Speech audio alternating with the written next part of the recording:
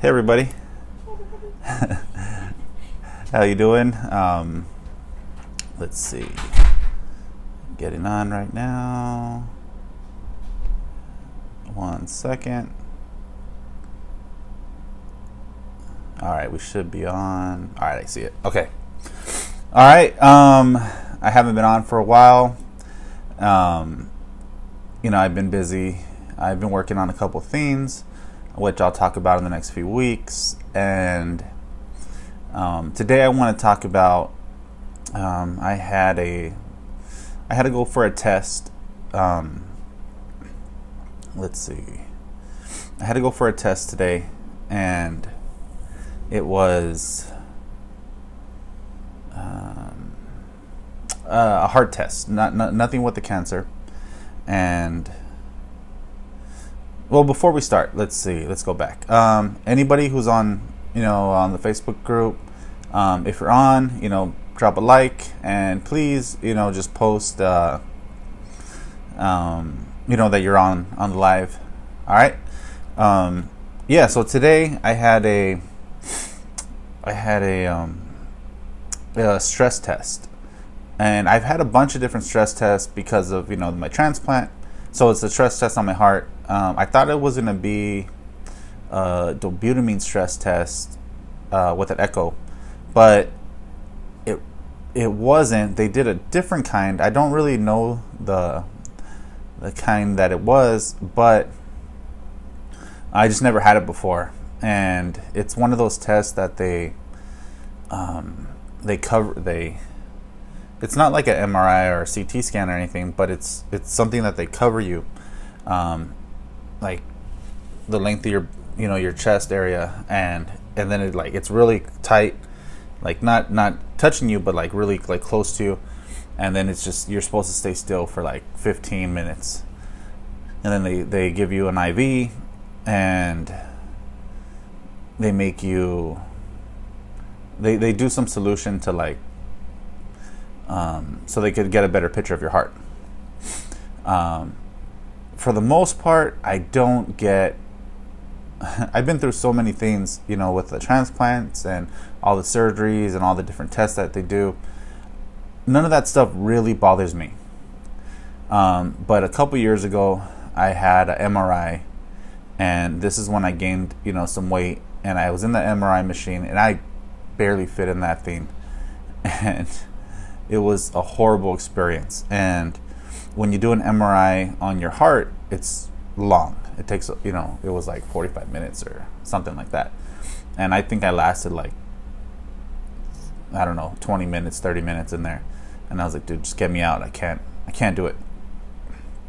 Ever since then, I've been more claustrophobic, or I get anxiety when I go into machines like that. Anything that traps you. And it's funny because I don't mind. I mean, I do mind, but I don't mind them enough where I get anxiety when I do like surgeries, or I have what do you call it? Like today, I had to get an IV, and they don't bother me at all. Like, I mean, I don't like being poked like that, but they are what they are, and it doesn't matter to me. So I couldn't do it. I was there for we started it, and I had to make them stop, sit up, catch my breath, and then we tried it again, and then I had to make them stop. And then in my head, I don't know why it bothers me so much, but in my head I'm just like, all right, if I last 5 minutes, I'm gonna have to still be another 10 minutes, and then we stopped the test for a while. They gave me some more medication, I think, to like race your heart or something, and then you go back and you have to do it for another like 15-20 minutes. It's just, I don't know, horrible. So we weren't able to do the test. I get real mad at myself, and I'm like, oh, like, why can't I do it? I feel like a pussy for not being able to like do the damn test. but I don't know. I mean, it's just, I think the older we get, you change the way, way you feel, and like that anxiety really like gets to me. But it doesn't happen like I was, it's so strange. Like I wasn't even worried. I wasn't really worried when I heard I had cancer. I'm not worried when I hear I have to go to surgery. I have confidence. I just don't like being in those tight quarters. I don't know if anybody else has that same experiences. The nurses today were telling me like, oh, it happens more than you think. But it really frustrates me. I kind of get mad about it, So after I left, after I left the hospital, I was just irritated with myself. I went to go visit one of my aunts, and we just talked for a while. Kind of told her what happened, and then we were just talking about other things. Does anybody else, have those? Get those? I know everybody's different when you have to go through doctors. Some people just don't even like going to hospitals. If you have those experiences, let me know. Post a comment, and I'll respond. See if we can relate. The more people, it's always, you feel better when other people can relate to the situations. It's funny because I got sick as a kid. I always went to the doctors more, and I've always had a lot of tests done, like on my heart, different things, and so for this, it's so, to start getting like in my older age, to start like not being able to do some tests, it really frustrates me. Anybody else have those experiences? Let me know. What else did I want to talk about today?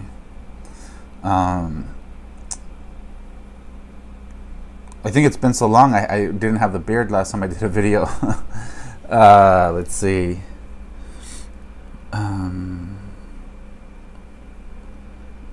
So a couple. The other thing I wanted to talk about was I'm working on a couple things right now with my business, where I'm going to start branching out more. I'm doing the YouTube videos to share my story, and I've been getting a lot of good feedback from people who tell me that, just give positive feedback, and I thank everybody for that. But right now I'm working on I'm still off work. I'm probably going to go back soon, but the doctors and everything, it hasn't happened yet. But I'm working on a challenge, like I don't know if it's a challenge or a little 5-day course that it's going to help clarify, what you want and where your goals are that you're trying to get to.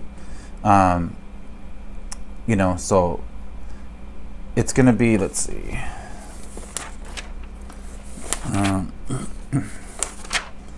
I just got off the phone with my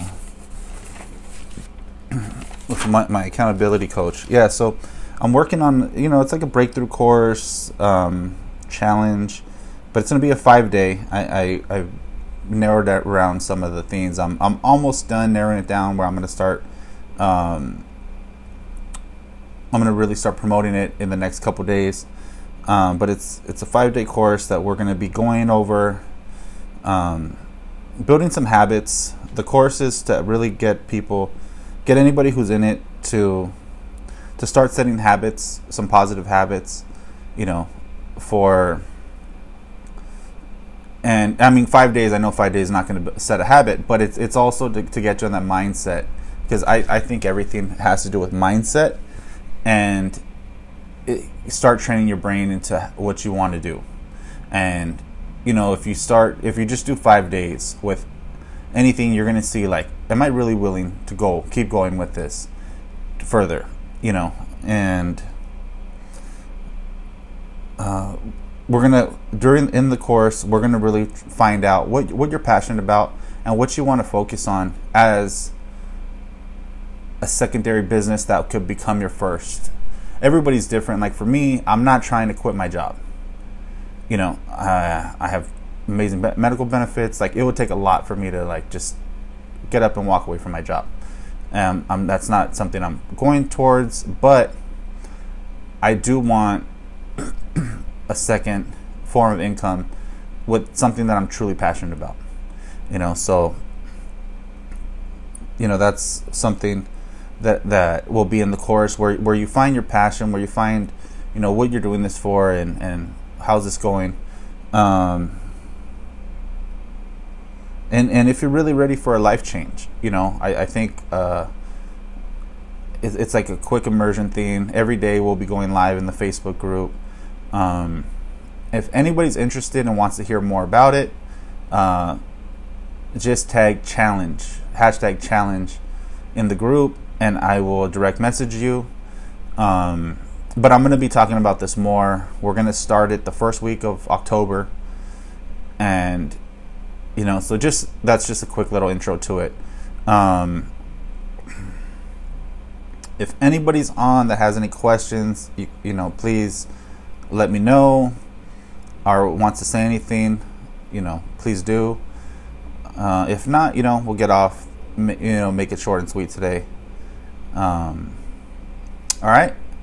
Have a good day. I don't see any questions. Ramon and Arlie are on. Thank you. All right, let me get off.